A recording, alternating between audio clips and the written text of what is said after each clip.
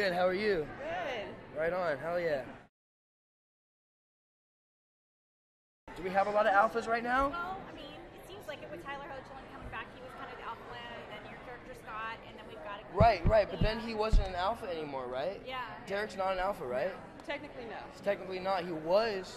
How did this power get stripped from him? He gave it up to save He Cora. gave it up. Exactly, right. Yeah, so Hecklin's not an alpha anymore. I am. Is anybody else? Well, it seemed like Liam's stepping up to be an alpha. Okay, the kid's got potential. Don't get me wrong. There he is, right there. Yeah, absolutely. I mean, we've been kind of teasing Liam stepping up and kind of taking Scott's position in the alpha role and just in the leader of Beacon Hills. But I think he's gonna have to do it his own way. Figure out how to be an alpha. I don't know if true alphas are handed out that easily. So he's gonna have to work for it, I guess, or kill me. Because if you kill an alpha, you become the alpha.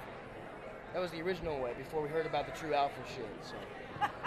But yeah, no, it's really cool having the whole pack that that once were alphas, because they know how to fight as alphas. They know they know the brain of an alpha, so it's easier to work with somebody who's kind of like, it's easy to date somebody who's in the same business as you are, because they get it, they get your life. It's kind of like that. I just want to date my alpha friends. That's all I'm trying to say.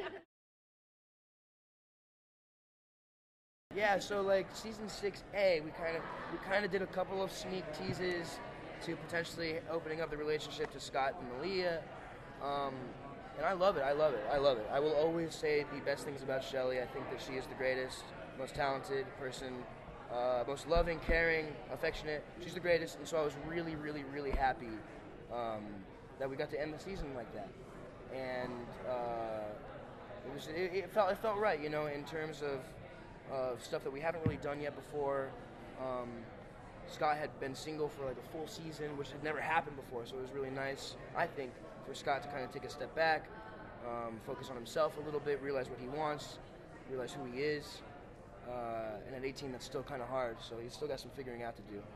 But yeah, he and Malia are really sweet and really great friends, and I think that's the how every good relationship forms is by being really good friends at first, and then kind of just naturally transcend into that.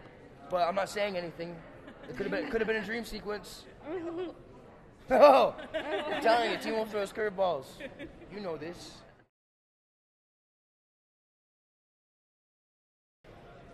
Hey, come on, baby. There's always time for romance.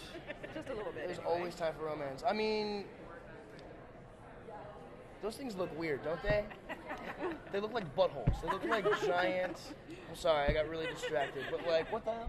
It's just the art. I mean, they're also kind of beautiful at the same time. I'm not saying a butthole isn't beautiful, but like, all right, we'll come back to that later.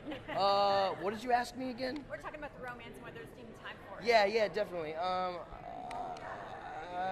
I mean, there's always turmoil in Beacon Hills, and they're always sort of fighting for their lives and trying to figure out a new method of saving their lives or killing a bad guy or defeating a bad guy, whatever.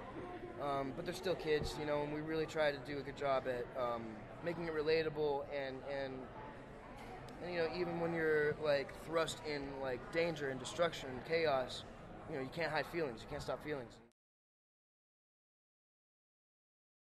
Yeah, totally.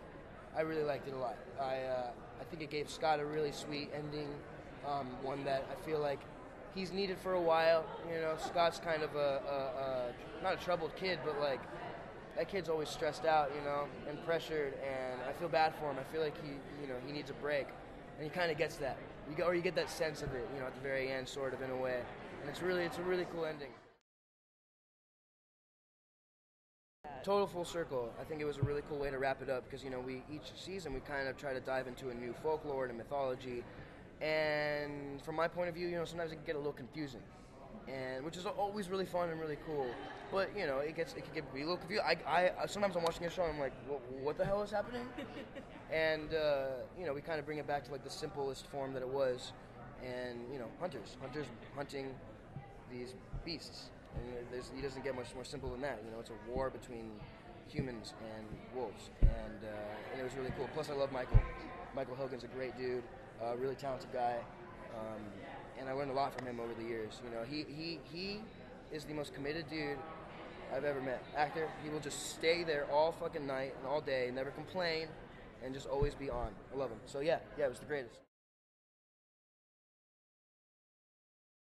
You gotta learn to let yourself fail, and be okay with it. You know, a lot of learning comes from failure. And so I think that's one of the things. You know, he's always had the leader mentality. He's always wanted to save people and save his friends and be there, but he didn't really know how. You know, so I think that's what he took away. You know,